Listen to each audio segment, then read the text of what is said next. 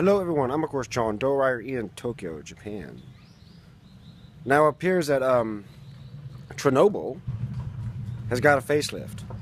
That's right, recently a new dome is going to finally be put on top of the old one, which was hastily built by the Soviets in one of the worst nuclear power explosions and meltdowns in the history of the world. Now this new dome literally dwarfs the old one.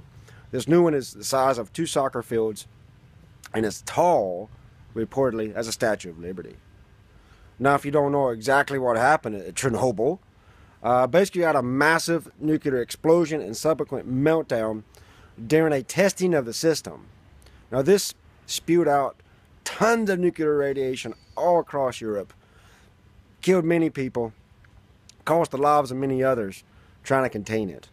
Now, what the Soviets did was put a concrete sarcophagus over it and liquidated everything in the area. It means like you burn, destroy anything around it.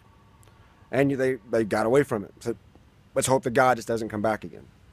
But as you know, every few decades when you do something like that, this type of meltdown, you have to put a new structure on top of it because the current Soviet one is at high risk for leaking and collapse.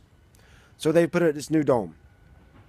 And this is very telling of exactly the kind of situation we also have in Fukushima, where the Japanese government and TEPCO, which are the same thing because TEPCO is now state-owned, seem to play with Fukushima and not really realizing what ultimately is going to have to be done. You have to bury it. You have to seal it.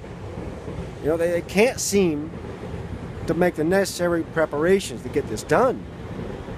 You can't sit there and keep playing with it and hope you're going to save it and stop the nuclear radiation.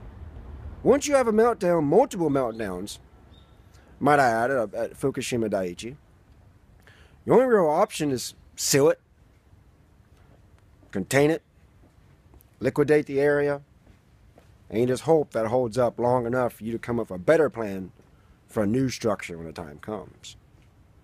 But it doesn't seem to be happening here in Japan. They keep playing with Fukushima like it's some type of toy. It's not. It's a very serious issue, and it's still ongoing in Japan today. I want to hear your thoughts on all of this. Please leave a comment in the comment box below. First time you see me, I would really appreciate it. Subscribe. Until next time, it's me, John Doe in Tokyo. Checking out.